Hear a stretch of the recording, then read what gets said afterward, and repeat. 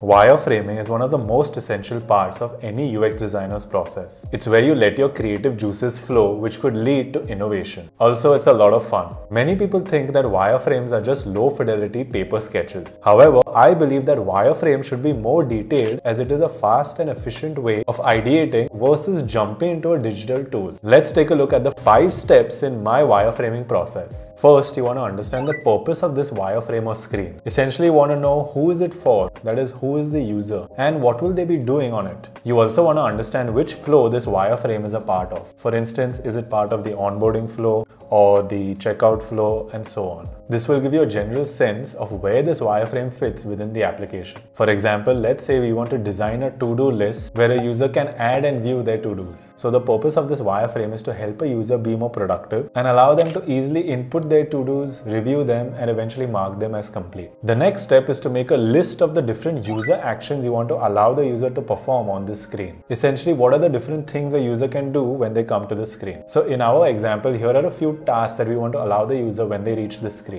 So first, we want to allow the user to create a to-do. Then we want to allow them to edit it, maybe even delete it, change the order of the to-dos that they have created. Also, we would probably want them to view the completed to-dos. And finally, we want to allow them to mark an incomplete to-do as complete. Now, in the next step, we want to make a list of the different components or elements we need to use to design for these user actions. Components include buttons, sliders, text, images, icons, etc., which are basically elements that are used to design for these user actions.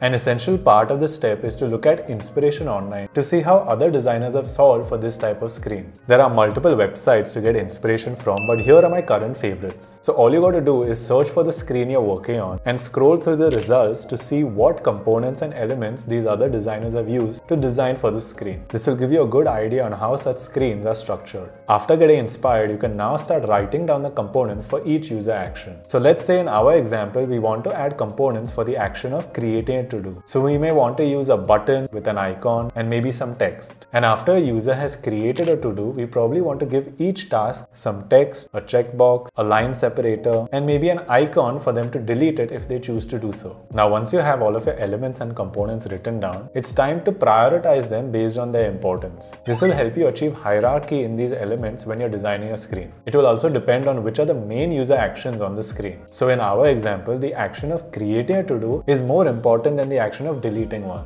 Also, showing the incompleted tasks would be more important than showing the completed ones. So accordingly, you can highlight the main elements for these primary user actions. Finally, you can start sketching your screen. I like to use a pencil and paper. However, you can also use a whiteboard and a marker as well. A pro tip is to refer to the inspiration that you found in the previous steps while you're sketching your wireframe. Okay, so when sketching a wireframe, first you should look at all the components that you have listed here, and especially the ones that you have marked important.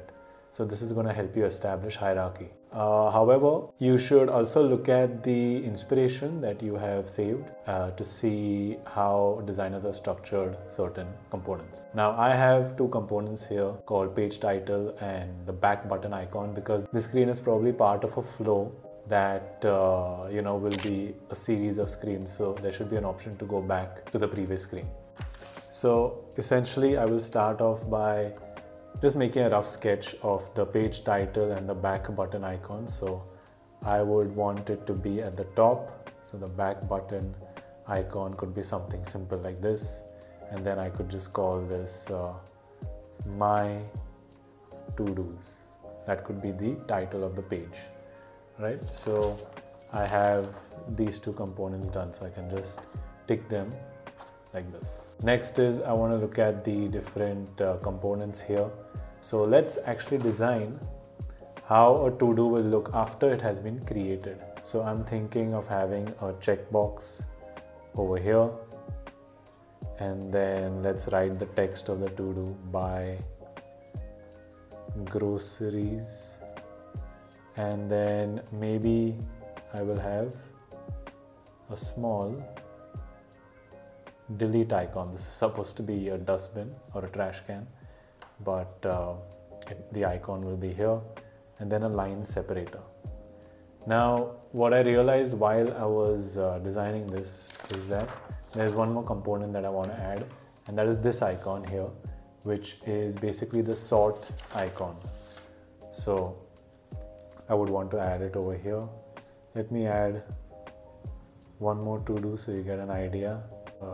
Clean room, and then the delete icon, and then the separator. So this is the text component that we have here, text for to do, and it's important.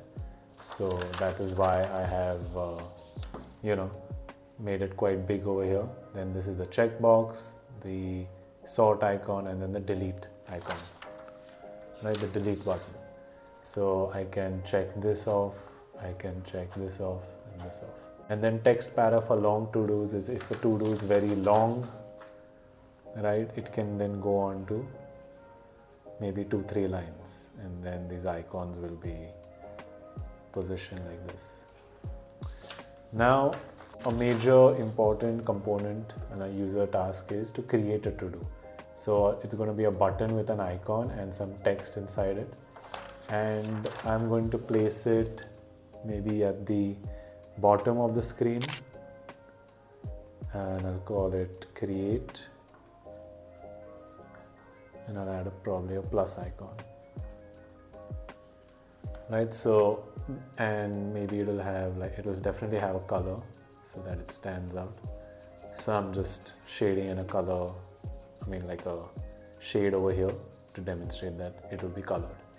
So I want to demonstrate here that the button, the create button, is more prominent than the delete icon and the delete button, right? That's why this create is a lot larger than the delete icon.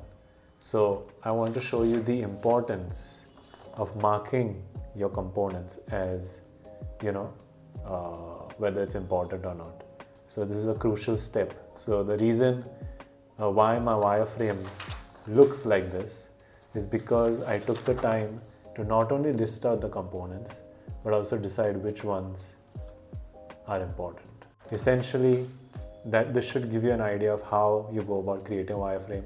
I could probably come up with another design, like another iteration of the button for the create.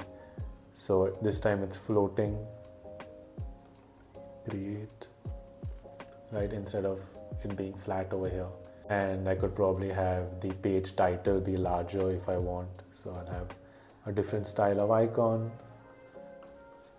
my to-dos. However, if I do this, that means I'm giving a lot of importance to this title, whereas here it's not as prominent as this. So that really depends on what you have done over here. I've not marked it as important, so I'll probably go with this design over here. But if for a particular reason, if my page title was supposed to be important based on the purpose of the wireframe and who the user is and what the point of the screen is, then this design would be better. But most importantly, list your components, mark them as important, mark them by importance, and it will help you establish the hierarchy and size for your screens. So I hope this made sense. What's important to note is that wireframes don't need to be perfect. I would recommend making 2 to 3 variations of the same screen in order to make the user experience faster, easier, and simpler for the user. Keep iterating and have fun with it. In my ebook, I have given a detailed explanation on how to create a wireframe, and I have used a real-world example to demonstrate it. Be sure to check it out if you're interested. If you enjoyed this video and want more practical UX UI tutorials, then do consider subscribing. Thanks for watching.